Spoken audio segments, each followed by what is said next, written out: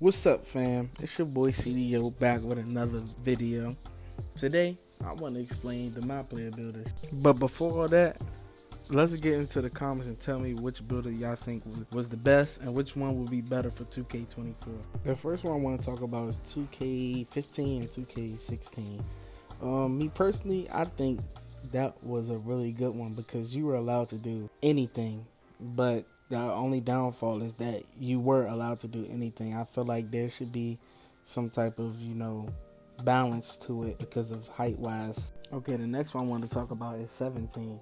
17 was alright because it did have its balance, but it's still, I feel like, should have had more attributes, but that's probably because how the NBA has advanced.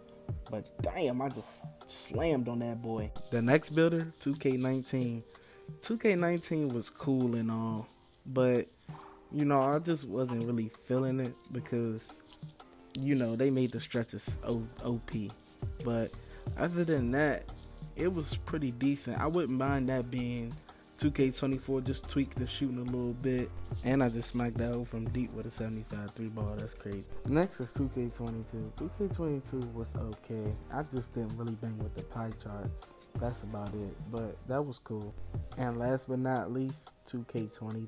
2K23's builder was pretty amazing, I'm not gonna lie. I don't know if I want it for 2K24. You gotta really put your math and really think into what you gotta do, and at the end of the day, yeah, it's still a game.